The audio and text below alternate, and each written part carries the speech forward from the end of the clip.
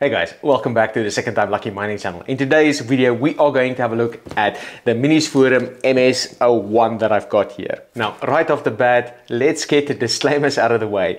This video is not at all sponsored. MinisForum didn't send me the unit. I don't have any affiliated links or anything like that. I bought it with my own money. However, I might come across slightly biased. And for those of you that are new to the channel, I actually have, with this one now included, I actually have 4 MinisForum mini PCs. So I've bought them a couple of times. I bought my first one probably 2 years ago, and it hasn't given me a problem since. And since it was working and I ran out of capacity, I just bought another one and another one. And so here we are. This is the 4th MinisForum mini PC. So I've got a couple of them. I've got a good opinion. Again, I don't really care if you are getting a competitor's brand, so maybe GCOM or maybe those ASRock mini PCs. So there's lots of different alternatives. And again, if you're getting those at a good deal, absolutely consider it. But this MS01 is slightly special, and I'll show you guys why. Now, what the hell are we going to do in this video? Well, this video is not going to be a review of the MS01. If you're interested in a review, this product has been out a while, so probably at least a couple of months, if not 6 months. So there is tons of videos out there with people doing a fantastic job reviewing the MS01. People like Serve the Home, Wendell Tech, Raidel, Jeff's Garage. So there's a whole bunch of people that's already done a great job reviewing the product. So I am not going to do that. What I am going to do is I'm going to have a look at or explain to you guys why I like these mini PCs, what I'm planning to run on it, talk about what hardware am I going to put in, and I also wanted to have a look at once I've got everything up and running, and if I can get all of these non-supported things up and running, I wanted to have a look at the power draw, because the review unit that a lot of the reviewers got is not the one that I got. Now, as I mentioned, the MS01 or MinisForum MS01 comes in various different models and configurations that you can go ahead and get. The one specifically that I went with is the 12600H. Now, there is a 12900H model and also a 13900H model. Now, the reason why I didn't go with the 12900H or the 13900H is, well, price. The price on the 12600 was fantastic. And again, if I look at my own personal uses of these mini PCs over the while, I tend to run out of storage space and RAM, and not necessarily cores or threads in that matter. So at least for me, and again, I don't know what your workload is, but for me is with these mini PCs, I run out of RAM and storage way before I run out of pure CPU horsepower. So that's the model that I went with. On top of that, there was a couple of complaints. And again, this is the good thing if you're getting a unit not on launch day. There is a couple of months has gone by. There's actually a ton of forums where you can speak to, or people are comparing hardware and they're sharing the experiences. Also, on top of that, MinisForum has got a Discord, and there's a specific Discord just for this unit where people can talk about either compatibility or issues that they have. And again, if I look back at some of the messages that I've been looking at over the last couple of months since it's been launched, a lot of people had issues with the higher core count models, mainly with it freezing up or the temps getting high. There's even a video on YouTube where people are liquid cooling it to try and get stability out of it. And again, those are the higher core count, or the 12900H and the 13900H. And again, Intel, at least on those high-end SKUs, they are not having a great track record, at least at this specific point in time. So I went with the 12600. Again, the main reason, I'm not going to say, I absolutely, if I felt I needed to spend the money, I probably would have gone for at least the 12900H, but this model was very cheap. Now again, as I mentioned, in terms of cores, what am I getting? Specifically in this model here, you're getting the 12600H, which comes with a configuration of P and E cores. Again, I'm not a massive fan of this model that Intel went with the P and E cores. The issues that it creates with scheduling, specifically in Windows, not that I'm going to run Windows on here, but what you get is 4 P cores and 8 E cores. So all in all, what you get is about 16 threads. So the 4 P cores, they will have hyperthreading enabled, so that will be 8 threads, and then the 8 E cores, that gives you 16 threads. I think, at least for what I'm planning to put on here, that should be more than enough, or at least I hope so. Again, if I run out, I might get another one. Now, what makes the MS01 really so special and so different to all of the other mini PCs that I have? And the big thing is the back I/O.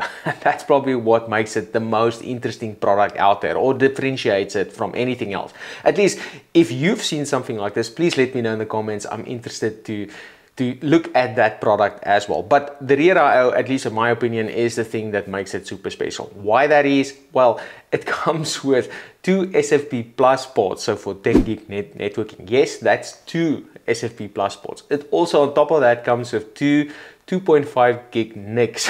One of them has Intel's vPro. Now, what vPro is similar, again, if you've got servers, and you've seen some of my other servers that I've got here in the garage, it's got, vPro is just Intel's equivalent of IPMI that I have on some of my Supermicro boards. Now, what that is, it allows you to go into the BIOS over the network without having to be plugged in. So it's pretty cool. You can manage the stuff remotely. In my own experience, at least for IPMI that I have here, I'm so close to these computers, I just plug in there. So I don't fiddle in the BIOS. Also, on top of that, not that much. It's really only for patching or updating or stuff like that. So I don't access that feature that much. On top of that, it also has got 2 Thunderbolt connections. Yes, 2 Thunderbolt connections. Now, a video that, if you are interested, that you should definitely check out is what Jeff Garage did with his 2 Thunderbolt ports. So he actually bought 3 of these. I can't remember if he bought a higher core count model, not sure, but he's used the USB networking for an internal Ceph network. So he's got a 3-node cluster with Ceph and high availability, and he's using the USB or the Thunderbolt connection as extra networking. So it's pretty cool video, and it is super fast. On top of that, there's USB galore. There's a bunch of USB 3, 3.2 ports. There's 3, 3.1, and then there's USB 2 in the front. So there's lots of I/O, but at least the I/O from a networking point of view is the things that actually stood out for me probably the most. Now, what the hell does it have internal? So I'm expecting it to be a little bit bigger than my other mini PCs. It's probably still going to be tiny, and again, I haven't even taken it out of the box yet, but internally there's a couple of things that are different. Now, again, if I compare it with all of my other mini PCs, normally the other mini PCs has got 1 NVMe port and 1 SATA connection. Some of them might have 2 NVMe ports, and again, they can take 2 sticks of SODIMM memory. So that's typically what you would find on some of these other mini PCs, or at least all of the ones that I have bought from MinisForum before. Now, what the MS01 has that is slightly different to that is it will have at least 2 NVMe slots, and then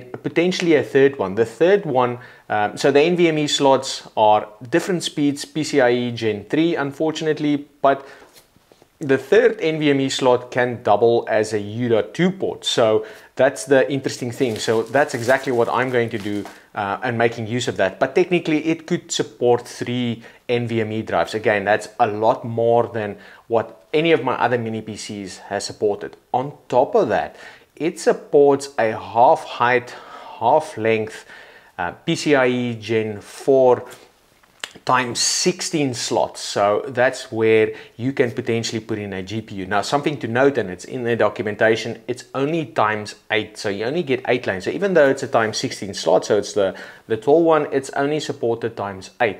I've seen people put in all sorts of stuff in there. So from GPUs, I think Craft Computing, he tried to put a GPU in, same with Radal, put a GPU in.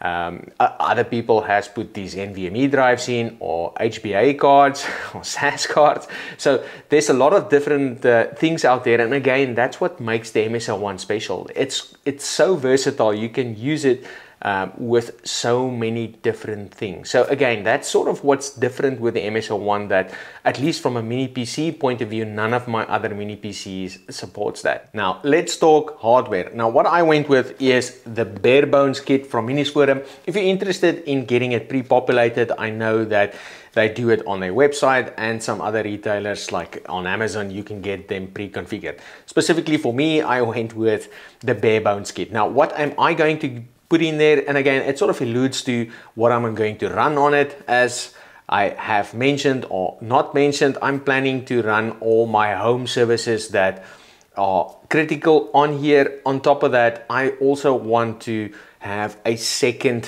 Truenas server. Again, the main idea of it is to be some sort of backup. I've had good success with Truenas Core, but I wanted to go and have a look at Truenas Scale. So that's sort of what I want to put on here, and then run everything that I consider production, that people are angry if it's not working. So things like Plex, Pi-hole, Home Assistant, those type of services that gets the family angry if they are not running. That's what I want to put specifically on here. All of the other stuff that I play with, practice, break, take down all the other time, that I'll keep running on my other mini PCs, and also some of the stuff that I write myself. So again, that's the idea behind this. It needs to be a backup server slightly. I am planning on getting a Synology NAS in the future. I'm just waiting to see what new products do they release. So I'll have something dedicated, let's say for YouTube videos or some other stuff. So I know having Flash or NVMe NAS is overkill for speed. It depends on what you want to do with it, and maybe I'll use this one for editing. I don't know. So that's sort of the idea that you can get with Flash NAS. So again, if you're just interested in raw data storage, there's obviously way better options out there. But for me, as a little bit of a hybrid and in my small garage, this is sort of perfect, and it gets me playing with the MS01. Now, in terms of hardware, what am I going to be putting in there? From a RAM perspective, I'm going to put in this 96 gigabytes of DDR5. Now, again, this is not supported officially. It's only 64 gigs, so we'll put this in and see if this works. I've seen other people that have specified it does work. As a boot drive, I just have this 500 gig Samsung NVMe, so nothing massive there or nothing super exciting. What I am going to do is make use of the PCIe 4 port that I talked about. That is ×8, that's ×16 in length. I'm going to put a card like this in here, which will give me an extra 2 NVMe slots. Now, what it came with is a half bracket here, so I'll have to put in that. So that's what I'm going to use that other slot for. Then on top of that, that then gives me a total of 3 NVMe slots. So what I am going to do is I've got here 4 terabyte Gen 4 NVMe's. Again, the slots don't really support it, or at least they are all at different speeds, and that's potentially one of the bad things. And again, if you look at the review of NAS Compares, he looked at the MS01 as a NAS, and he mentioned some of the pros and cons, so I'm not going to repeat that. If you are interested in running it purely as a NAS, go and have a look at his video. He's done an absolutely great comparison around some of the pros and cons with that. But anyway, so that's the idea here. I'll have 4 or 3 4 terabyte drives that I'll use in here. On top of that, I am going to talk or use that last slot. So as I mentioned, there's still 1 slot left, and what I'm going to use is this U.2 drive. So I've got a U.2 drive, a 7mm drive here. It's Gen 3, but it's 7.6 terabyte, or let's call it 8 terabyte U.2 drive. So that's all of the hardware that I am going to go and stick in here. So let me go down that rabbit hole and go and install it.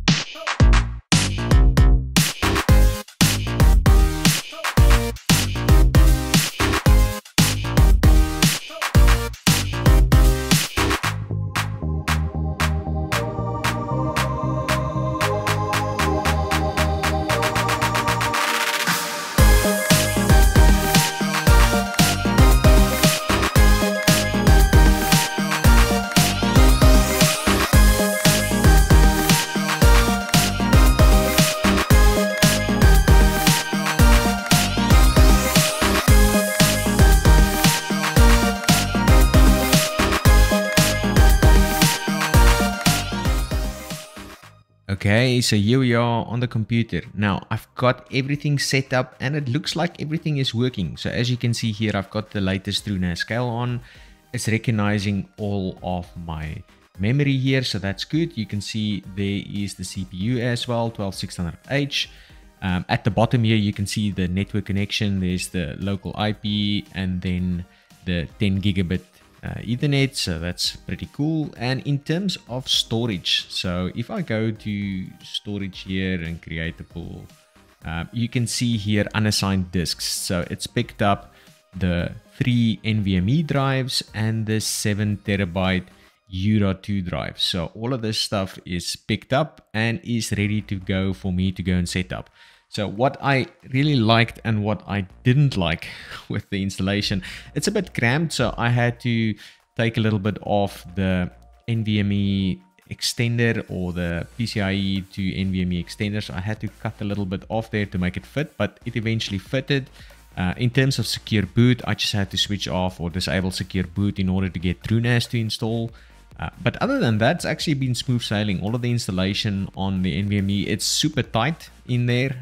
So I'm going to now have a go and create my storage and do all of the shares and do all of the setup. So I don't want to bore you guys with a Truenas video necessarily. But yeah, all in all, it's picked up all of the hardware. So all good for me to complete the setup. That's it for this video, guys. If you've liked the video, please like the video and maybe even consider subscribing to the channel. If you didn't like the video, please let me know in the comments what you want me to change. Otherwise, I'll catch you guys in the next one. Cheers.